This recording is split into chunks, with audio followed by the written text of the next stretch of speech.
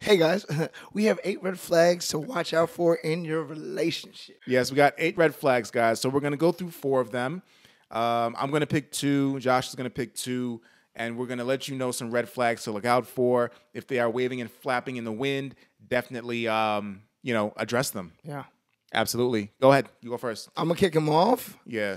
I'm gonna pick this one to get started off, only because this shouldn't even be a red flag in your relationship. This should just be a red flag in dating. Like Yeah. if you see this on a date, like just know that it can't go. It can't go well from this. They're disrespectful to people serving them. Oh yeah. One of the clearest tells about a person's true moral character is how they treat people they deem less powerful. Yeah, that's a big That's big to me. big deal. Do you say thank you? You have to say thank you when you go out. You have to tip. Like you have to do all that stuff. Right. If you're out with somebody and they see somebody at a drive-through or at a fast food restaurant or a fancy restaurant and they're rude, no eye contact, no Right. greeting, no nothing, fuck them. Like you got to. You Right. can't stay. You Yeah. can't stay around them. Mainly because it also reflects on you after, right? So like now I made her my girl. Yep. Now my girl doesn't say thank you, and my girl is rude at the restaurant. So now I look crazy. Yeah, absolutely. So don't do it. Yeah, and then you end up having to apologize for this person when they go to Right, the you don't wanna bathroom, apologize. and you got to be like, "Listen, I'm sorry. I My know. bad. She just doesn't. I'm sorry. She's never been trained. She's from the Bronx. I apologize. It won't happen again. Trust me." Sorry, we never come out. Indeed. Yeah, we never come out Blame it on after, COVID. after 5 p.m. Right. So another one is, they don't support your ambitions. Relationships between two people are also, to some degree, relationships between the versions of those people who met in a specific moment. While it's natural to change over time, as we learn life lessons and gain experience, how your partner reacts to those changes can be a sign of what they're really like. I think it's really important. Like ambitions change, goals change, and not necessarily the person that you meet, what they're doing at that time, it might change. Right. It might not, but you still have to leave room for them to want to do more or want to Right. earn more or experience more. For sure. So that's really important. Gotta have somebody who supports you, man, and then you in return support them. It has Yes. to go, it's just a give and give.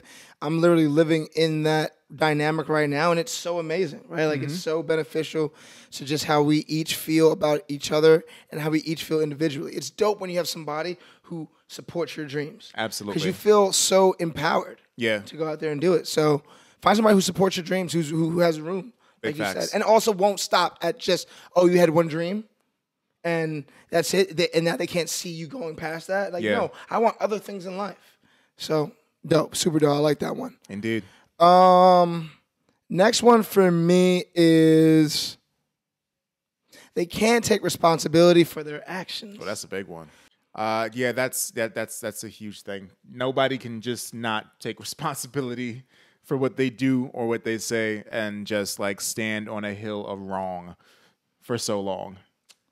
It's a thing that even we have to look inward, right? Like I always want to like make it equal, right?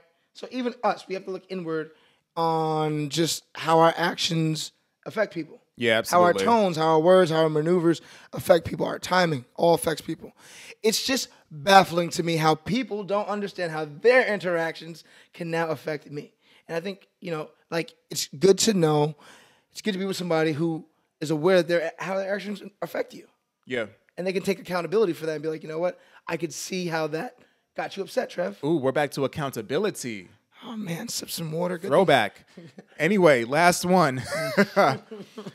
They won't disagree with you. As nice as it might sound to not fight, you might want to be wary of a partner who cannot or will not disagree with you. If things are going to work out between you long term, you'll need to develop the capacity to argue with each other in a healthy way. And that starts with getting into and resolving small disagreements early on. You can't just be a yes person. You Fam. can't just be like, yes, yes, sir, no, sir, No. yes, ma'am, no, sir.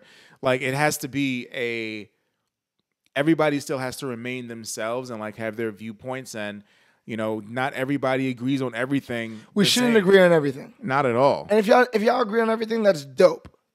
I think that's amazing. I'd love to know how that works. But for me personally, like I would like to get some pushback.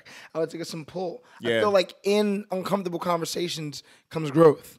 In uncomfortable conversations comes learning. Yes. Right? So like you don't have to agree with me on everything. Like if you tell me no, like tell me why you told me no. And now I can see it from a different perspective. I think it's hard because most people don't know how to respectfully express that they disagree with something. Yeah. That's something I'm working through, how to respectfully accept whatever your disagreement is. Yeah. Right? Like, and not take it offensive. It's just your opinion and your disagreement, and I just have to respectfully accept that. And then, not respond personally or things like that. It's hard. I mean, it's hard for everybody. I don't think there's anybody that really has it down to an exact science. Yeah. But I think going into relationships, friendships, relationships with your family, understanding that disagreements are a part of it. Everybody grows up different. Everybody grows up to like different things and have different viewpoints.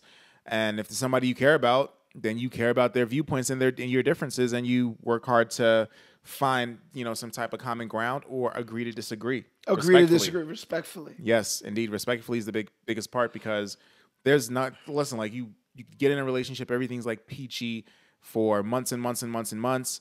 When that disagreement pops up, like, you have to be prepared to talk about it and, attack it head on, so that it doesn't like linger or, ultimately lead to your demise.